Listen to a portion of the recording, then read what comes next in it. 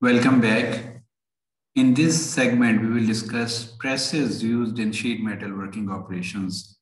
So, the machine tool that is used in sheet metal working operations is a press. So, in sheet metal working, large forces are applied for a short time interval, which results in the cutting or forming of the work material. In sheet metal, working forces are set up, guided, and controlled in a machine referred to as a press. Therefore, these operations are also called sheet metal press working operations because of a press being used. Or these are also called stamping operations, as we discussed. A press in sheet metal working is a machine tool with a stationary bed and a powered ram. Ram is also called a slide. So this ram can be driven toward and away from the bed to perform various cutting and forming operations. So just to give you a broader idea that punch is directly or indirectly attached to the ram or slide and die is attached to the bed. And this bed and eventually the die is stationary and the punch reciprocates with the help of the ram. And ram is, of course, further attached to the drive mechanism that is driven through a motor, for example, and a flywheel in the case of a mechanical press. So punch moves up and down to and away from the work. So work or the strip or the blank is placed onto the die and required operation is performed with the help of the punch. The forces may be applied through the use of a mechanical or hydraulic system. So these are two general types or more commonly used types of presses, mechanical presses and hydraulic presses. When selecting a press for a given application, consideration should be given to the capacity required. So capacity here means the force that can be applied by the press. So this force is generally in the form of tons. So it is called tonnage as well, or it could be in the units of newtons as well. So we actually can calculate for a certain operation how much force will be required, and then we can select or purchase required press. So capacity here means the force that is required to perform a certain sheet metal working operation. The type of power, as we saw in the previous slide, that it could be, generally speaking, a mechanical press or a hydraulic press. In general, for cutting operation like blanking and punching, mechanical presses are more common.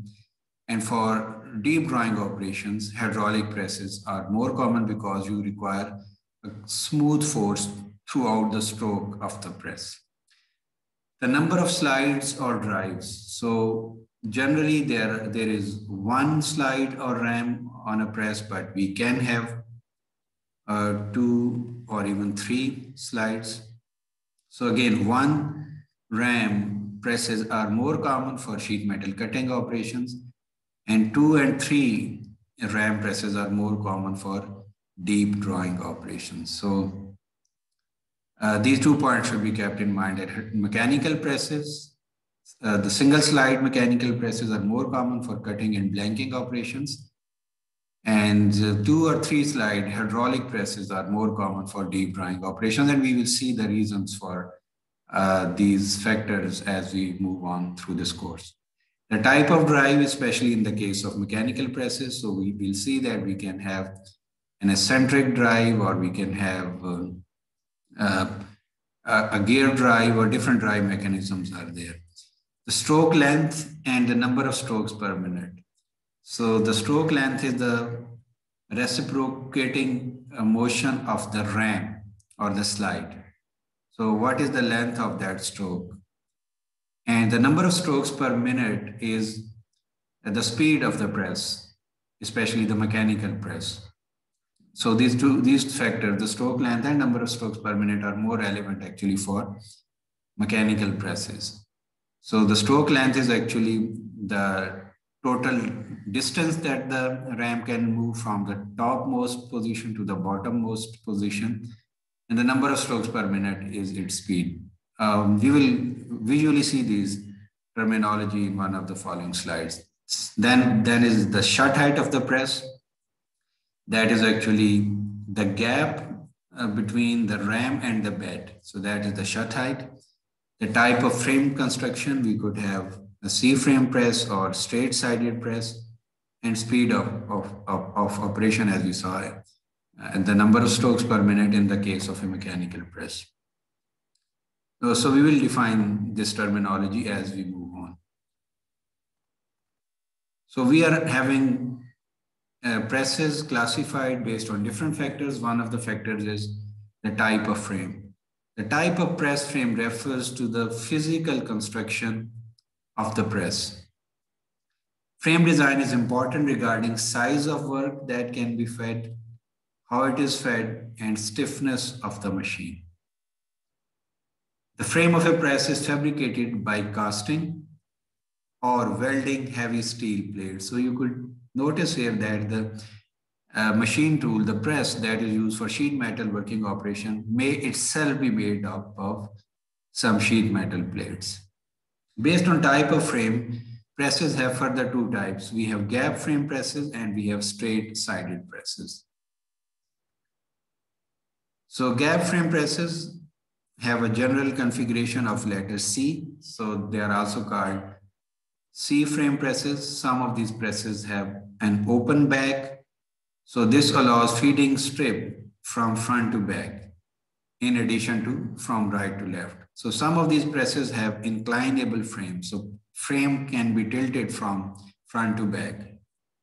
This allows the parts to fall through the open back by gravity. So these presses are also called open back inclinable or OBI presses.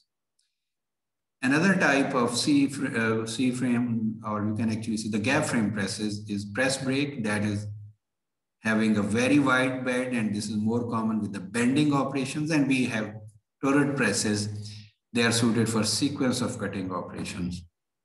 So here are examples of C-frame presses. So you could notice in this case, this figure, that the part or the strip can be fed from left to right or right to left, as well as from front to back. So if the back is open, so that is open back press, and if it can be tilted back to remove the part through gravity, then this is called open back incline. So this is used for light operations, light cutting operations especially, but it has a flexibility of feeding the part from three directions. So die can be accessed from three directions, from right, from left, and from front, and the part can be fed from right to left, left to right, or front to back. So its frame is having a construction of letter C. So that is why these are called C-frame presses.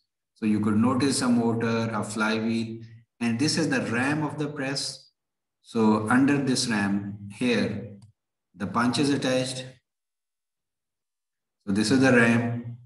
So at the bottom of the ram, either directly or with the help of a die set, the punch is attached, and this is the bed. So at the top of the bed, the die is attached, and this punch reciprocates and performs the desired operation. So again, this is the mechanical press. So you could notice the flywheel, this C-frame construction of the body, the ram, the bed, and again, the punch is attached here and the die is attached here, either directly or through a die set. So the parts of a C-frame press, as we saw on the previous slide, so we have a flywheel, there is a drive mechanism. So that is not very visible, but somewhere over here or inside this frame will be a drive mechanism. This C-frame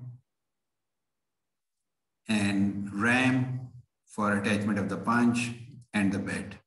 So same part could be noticed here, the flywheel, drive mechanism, ram, bed, and the C-frame. This is a press brake.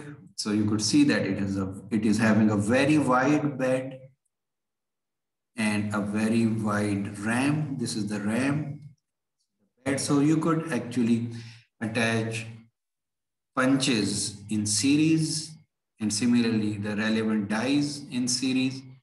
So if you have to perform a series of operation, especially in the case of bending dies, then this press is very suitable. So it is generally used for bending operations to be performed as a sequence. Again, you could notice the flywheel, the drive mechanism, and some other parts of this press. The second type of frame in presses is what is called straight-sided frame. So these are called straight-sided presses. They have box-like construction. They are much larger than C-frame, so they are more robust, more strong as compared to C-frame presses. They have straight columns at both ends of the bed. They are open at front and rear, and they are used for large and heavier work. So you could see in this case that they are having straight columns on both sides, right and left. They are heavy, they are robust, and part can be fed from front to back. So they are open from front to back. You could notice a big ram here and the bed as well. Again, two straight columns in this case as well. Ram, bed, and feeding the strip from front to back. You could notice the drive mechanism and the motors as well. So more strong presses. So they are used for heavy forces and for operation that require a lot of deformation of the starting blank. The second way to classify presses is based on the source of power. So more common are hydraulic presses and mechanical presses.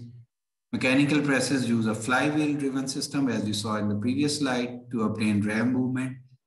The heavy flywheel absorbs energy from the motor continually, and this flywheel delivers its stored energy to the workpiece intermittently. The drive mechanism could be crank, cam, knuckle joint, toggle, or screw. The maximum force is achieved at the bottom of the stroke. So these presses are very suitable for sheet metal cutting operations or light deep drawing operations. Hydraulic presses use a large cylinder and piston coupled by a hydraulic pump. The tonnage capacity depends upon the cross-sectional area of the piston and the pressure developed by the pump. So maximum pressure can be generated at any position of the ram, provided that we can provide the required pressure. Then we can have manually operated presses. They are generally foot operated and they're used for very light work. And there are pneumatic presses as well. So there are different drives that can be used for sheet metal mechanical presses. So we can have an eccentric type drive, we can have crankshaft, or we can have knuckle joint. So all of these actually convert the rotary motion into reciprocating motion of the ram. The third way to classify the sheet metal presses is based on the number of slides incorporated. Most of the presses for simple operations have single slide or ram. So the number of rams or slides is called action. So most of the presses are single action. Double action presses have two rams or slides, generally one inside the other. Triple action presses have three slides. So in traditional presses, there is one ram or slide, and that actuates the punch, as we have seen in the previous slides. The double action presses are more common in the case of deep drawing operations, and one of those actually actuates the punch, and second ram actually actuates the blank holder. So first the RAM actuates, the relevant RAM actuates the blank holder, and blank holds the blank in the required position. And then the second RAM that is inside the RAM that is actuating blank holder moves down and performs the drawing operation. So one RAM is inside the other. In triple action presses, just like double action presses, these are common in deep drawing operations. The third RAM actually is used for part ejection. Ejection of the part from the die. So multiple action presses are specified for the drawing of more complex parts. Single action presses are used for simpler operations, and single action presses are mostly mechanical, and double and triple action presses are mostly hydraulic. And double action presses have two rams, one to actuate the blank holder and other to actuate the punch, but both move from top down. But this third ram, if it is used from bottom, generally to actuate to remove the part, to eject the part from the die.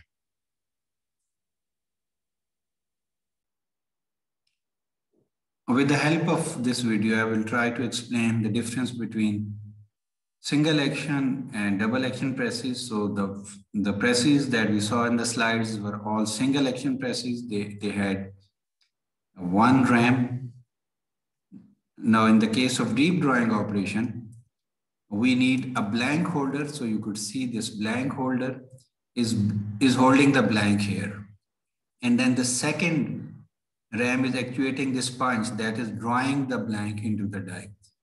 So this is the example of double action press. So one ram is actuating the blank holder, the other is actuating the punch. So first the blank holder holds the blank and then the punch performs the drawing operation. So one ram, that is the drawing, one of the rams actually is actuating the drawing punch and the other ram is actuating the blank holder. So this is the example of double action press. So you could see here that this circular ring is the blank holder. So it will hold the blank, and inside this blank holder, the drawing punch will actuate to perform the drawing operation. So first, the blank holder has moved and it has held the blank into the required position, and then inside this blank holder, the drawing punch is actuating to perform the operation. So you could notice the same here. So this one is the blank holder. This is being actuated by one of the rams, and then the drawing punch will actuate inside this holder to perform the operation. So this is also an example of a double action press. So first, the blank holder moved and held the blank, and inside this you could notice here that the drawing punch is moving to perform the operation. So again, the blank holder, and this is the drawing punch. So this is also an example of a double action press.